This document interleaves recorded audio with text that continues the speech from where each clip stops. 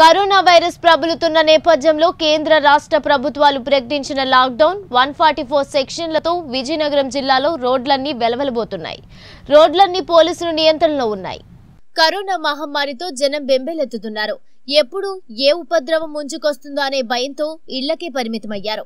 విజయనగరం జిల్లాలో నిత్యం వేలాది పర్యాటకులతో వేలాది టూరిస్టు వాహనాలతో రద్దీగా ఉండే విశాఖ అరకు హైవే జనసంచారం లేక బోసిపోయింది. అరకొరగా ప్రయాణించే వాహనాలను సైతం పోలీసులు ఆపి ప్రశ్నించి హెచ్చరించే పరిస్థితి ఏర్పడింది. విశాఖ అరకు హైవే పక్కన డాక్టర్లు సైతం నివారణ చర్యగా హోమియో మందులు పంచిపెడుతూ ప్రజలకు అవగాహన కల్పిస్తున్నారు. కేంద్ర ప్రభుత్వం ఏప్రిల్ నెల 14వ తేదీ వరకు లాక్డౌన్ ప్రకటించిన నేపథ్యంలో ఇంకా ఎంతకాలం ఇలా నిర్బంధ జీవితం గడపాలో అర్థం కాని అయోమయ పరిస్థితుల్లో ప్రజలు ఉన్నారు. ఏది ఏమైనా ప్రాణంతో చెలగాటం ఆడలేమని రాజీపడి నిర్బంధంలోని ప్రజలు బ్రతుకుతున్నారు. కరోనా ప్రభావం అయితే విజయనగరం జిల్లాలో కూడా చాలా తీవ్రంగా ఉంది. ఈ కరోనాతోని జనాలంతా ఇంటికే పరిమితమైన పరిస్థితి.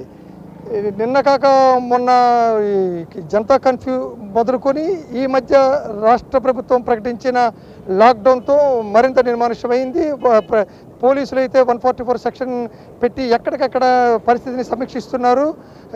ఎవరైనా రోడ్డుపైకి వస్తే వాళ్ళ ఇంటికి పంపించే పరిస్థితి. నిత్యావసర వస్తువులు అయితే కొంత వెసులుబాటు కల్పించినప్పటికీ పోలీసులు అయితే కట్టుదిట్టమైన ఏర్పాట్లు చేశారు. ఇప్పుడు మనం ఈ విజువల్స్లో కనిపిస్తున్నది ఈ శృంగవరపుకోట ఆర్టీసీ కాంప్లెక్స్. ఆ తర్వాత మనం విశాఖ నుంచి అరకు వెళ్ళే హైవేలో అయితే ఉన్నాము. విశాఖ అరకు రోడ్డు నిత్యం వందలాది వేలాది వెహికల్స్తోని వందలాది వేలాది టూరిస్ట్ అయితే ఇక్కడ వెళ్ళే పరిస్థితి. అలాంటిది ఇక్కడ నిర్మానుష్యంగా ఉంది.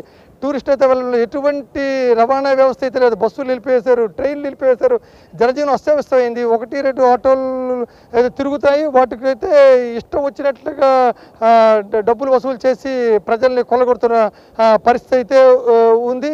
కరోనా ప్రభావం రోజు రోజుకి విజృంభిస్తున్న పరిస్థితి. ఇప్పుడు అయితే థర్డ్ స్టేజ్లోకి ప్రవేశిస్తున్నాము. జనాలంతా బలవంతంగా అయినా సరే ఇంట్లో నిర్బంధించి ఉంచే పరిస్థితి. రోడ్డు మీదకి వస్తే పోలీసులు అయితే చర్యలు తీసుకుంటున్నారు. రోడ్డు మీదకి అయితే వస్తే కూడా ఎటువంటి వ్యక్తులు కూడా పోలీసులు అయితే అనుమతించట్లేదు. కొంత ఎమర్జెన్సీ సర్వీస్కి ఉన్న వారికి కూడా కొంత మీడియాకి అయితే కూడా చిత్రీకరణకి సంబంధించి అయితే కొంత వెసులుబాటు కల్పించినప్పటికీ కూడా చాలా తీవ్రంగా ఉంది. 144 సెక్షన్ అమల్లో ఉంది.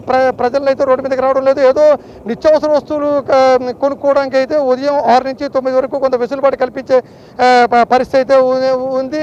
ఆ తర్వాత అయితే కేవలం రైతు బజార్లో కాయగూరలు తప్పించి ఇంకా దేనికి కూడా అనుమతించే పరిస్థితి లేదు. అయితే ఈ క్రమంలో జనాలు అయితే కొంతవరకు సఫర్ అవుతున్న కొద్దీ ఎవరికి వారే ఈ కరోనా ఈ కరిమించని ఈ మహమ్మారితో పోరాటం విషయంలో ఎవరికి వారే కొంచెం డిసిప్లిన్ పాటిస్తూ ఇళ్లకే పరిమితమైన పరిస్థితిలో ఉన్నారు.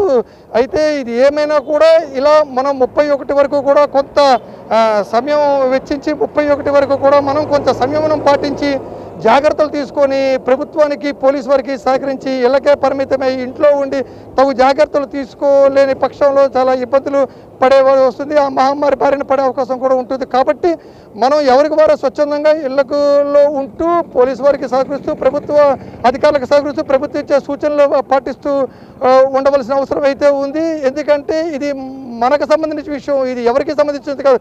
ఎవరికి వారు తగు జాగ్రత్తలు తీసుకొని ఈ మహమ్మారి బారిన పడకుండా జాగ్రత్త తీసుకోవాల్సిన పరిస్థితి. అందుకని ఎవరికి వారే జాగ్రత్తలు తీసుకొని ఇళ్ళకే ఉండాలని చెప్తున్న పరిస్థితి. కెమెరామెన్ నాయుడుతో గోవింద్ ప్రకాష్, 19 న్యూస్, విశాఖ అరకు హైవే నుంచి.